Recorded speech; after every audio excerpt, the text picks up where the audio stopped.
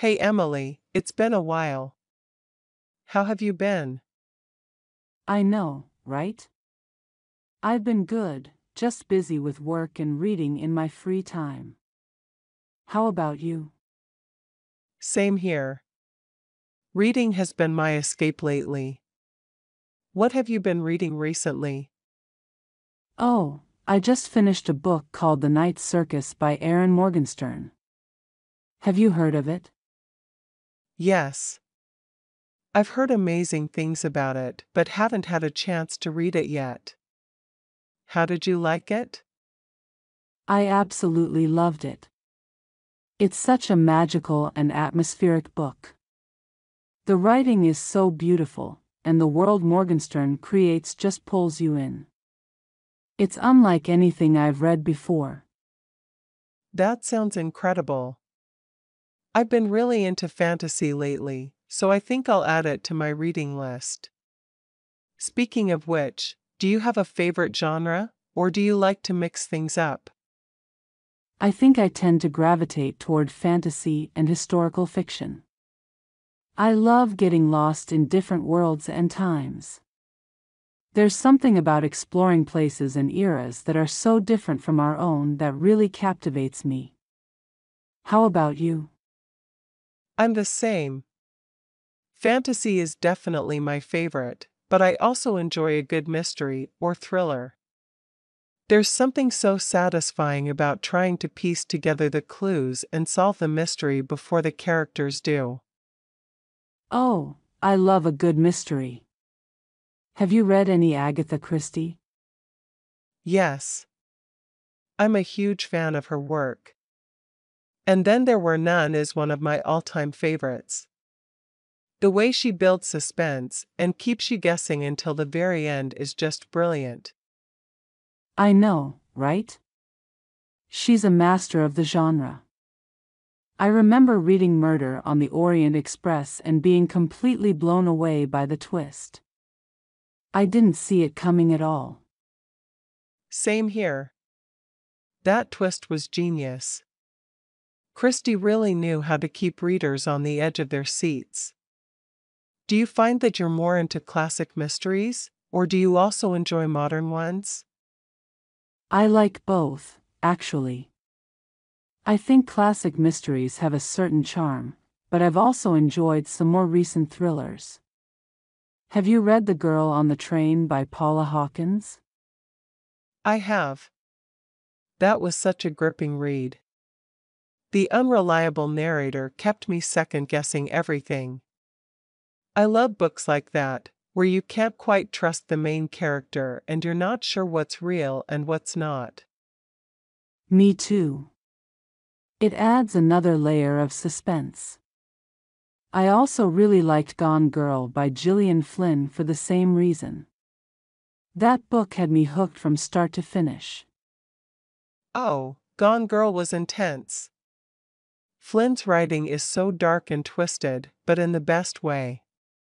Her characters are so complex and flawed, which makes the story even more compelling. Exactly. I think that's what makes psychological thrillers so interesting, the focus on the characters' minds and motivations.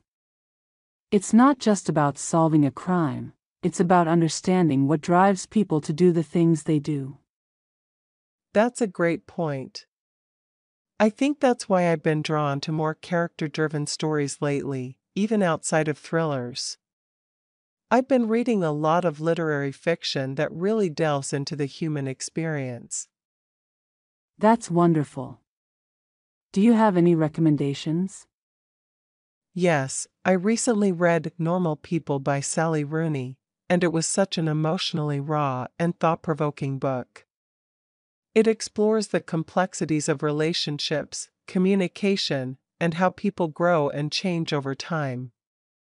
It's very character-focused, which I loved. I've heard so much about that book. It's on my list.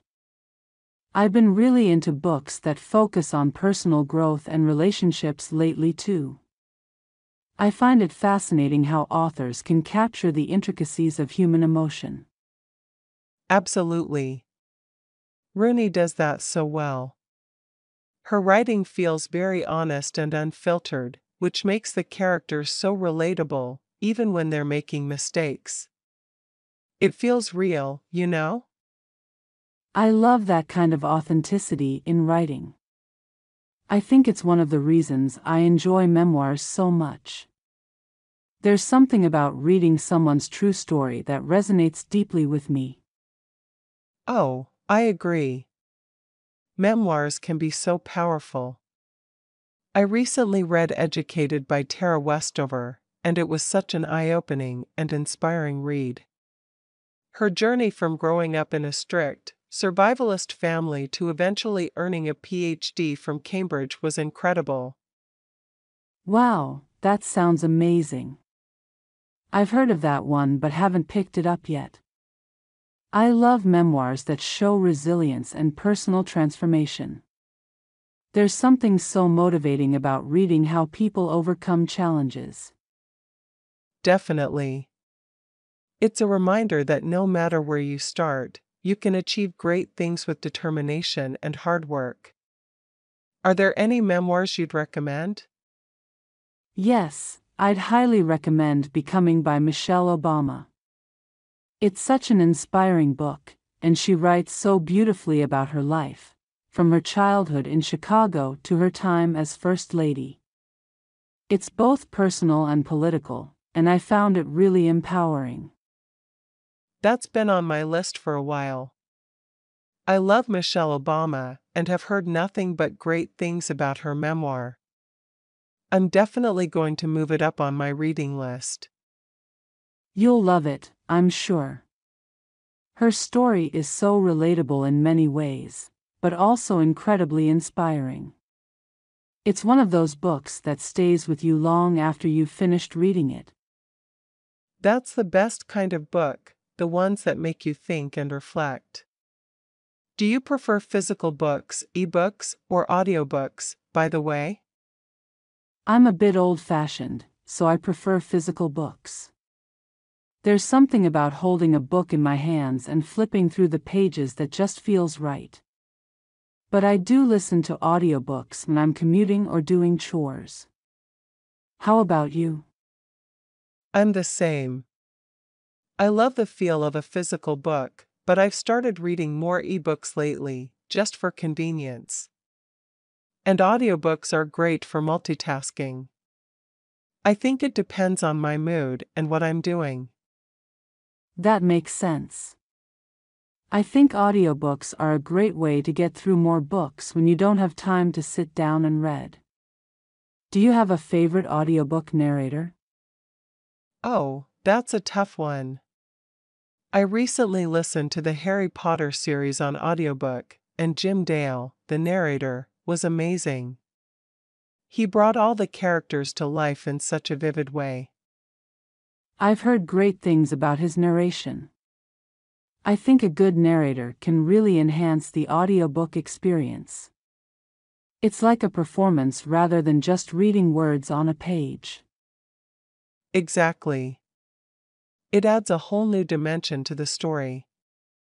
I think that's one of the reasons why audiobooks have become so popular. It's almost like listening to a podcast or radio drama. That's a good point. I think I'll give more audiobooks a try. Do you think audiobooks count as reading, though? That's a great question. I personally think they do. You're still consuming the same story and content, just in a different format. I don't think it matters whether you're reading the words or listening to them. It's still a form of literacy. I agree. I've seen some debates about it, but I think the important thing is that people are engaging with stories and learning, no matter how they do it. Exactly. In the end, it's all about enjoying the process and connecting with the material, whether it's through reading or listening. Speaking of which, what's next on your reading list? I'm thinking of picking up Circe by Madeline Miller. I've heard it's a fantastic retelling of Greek mythology, and I've been in the mood for something mythological and epic. Oh, I loved Circe. Miller's writing is stunning, and the way she reimagines the myth of Circe is so fresh and empowering. It's one of those books that you'll want to savor. That's exactly what I've been looking for. I love mythology and how it explores timeless themes. Have you read The Song of Achilles by Miller as well? Yes, I have, and it's just as beautiful. It's a heart-wrenching love story, but also a deeply moving exploration of heroism, loyalty, and fate. You're in for a treat with both books. I can't wait. It sounds like it'll be an emotional but rewarding read. I love books that make me feel something deeply. Same here. I think that's what makes a book truly great, the emotional connection it creates. Whether it's joy, sadness, or inspiration, a good book leaves a lasting impact. Absolutely.